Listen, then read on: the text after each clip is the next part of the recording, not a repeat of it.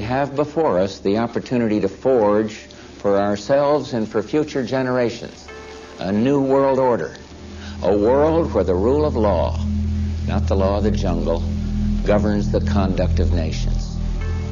When we are successful, and we will be, we have a real chance at this new world order, an order in which a credible United Nations can use its peacekeeping role to fulfill the promise and vision of the UN's founders.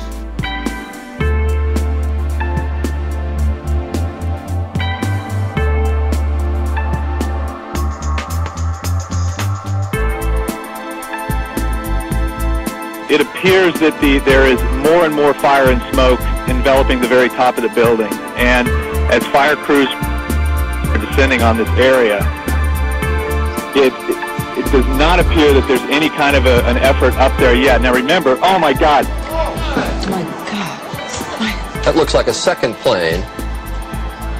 I did not see a plane go. No way that a plane could have destroyed two of the world's largest towers. He joins me now from our studio in New York. Hi, Michael. So you say that you have new evidence that the World Trade Center collapse was not, in fact, caused by an airplane crash.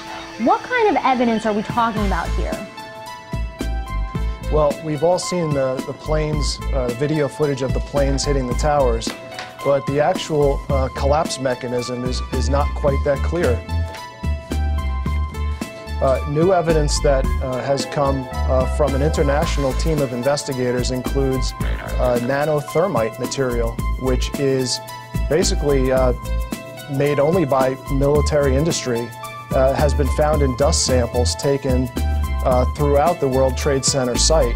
And let's not forget, there were 3 buildings that collapsed today, on September 11, 2001, one of which was not even hit by a plane. There's also evidence that was not included in the official reports of the United States government. The FEMA report, the NIST report, they don't even bring into evidence molten steel that was found in the basements of all 3 towers. And there's no explanation for molten steel. Carbon-based fires do not burn that hot to actually create molten steel that was found in all 3 towers. So, you know, some of the evidence is new and some of the evidence has just been ignored by the official United States report.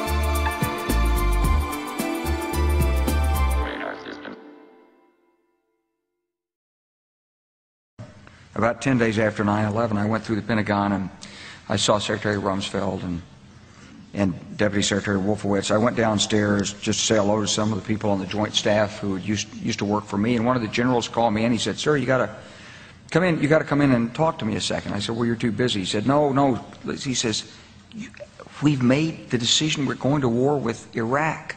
This was on or about the 20th of September. I said, "We're going to war with Iraq. Why?" He said, "I don't know." He said, "I guess they don't know what else to do." So I said, "Well, did they find some information connecting Saddam to Al-Qaeda?" He said, No. He says, "There's nothing new that way. They just made the decision to go to war with Iraq." He said, "I guess it's like we don't know what to do about terrorists, but we've got a good military and we can take down governments." And he said, "I guess if the only tool you have is a hammer, every problem has to look like a nail." So I came back to see him a few weeks later, And by that time we were bombing in Afghanistan. I said, are we still going to war with Iraq? And he said, oh, it's worse than that.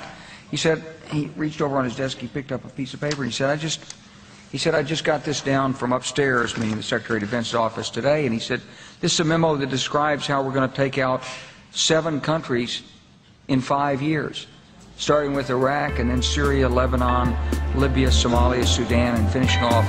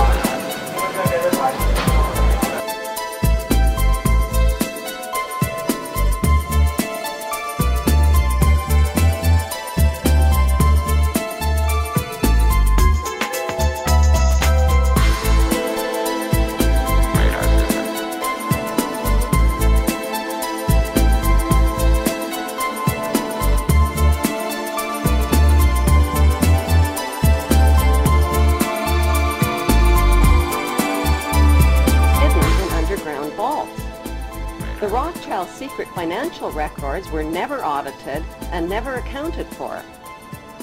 Their family-commissioned biographies give the illusion that their family fortune has dwindled, but researchers estimate their wealth at close to $500 trillion, more than half the wealth of the entire world.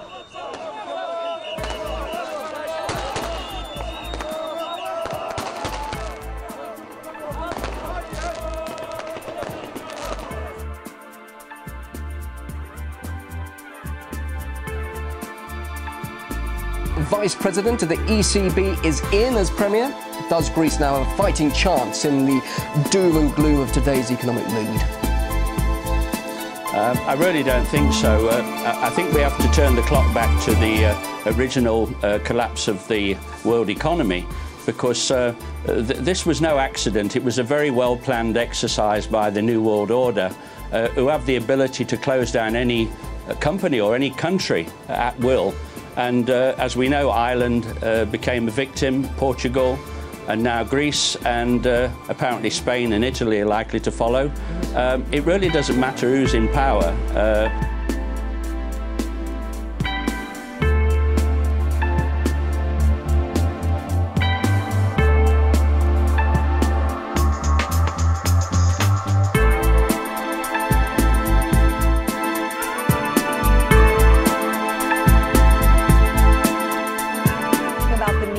For a new world order.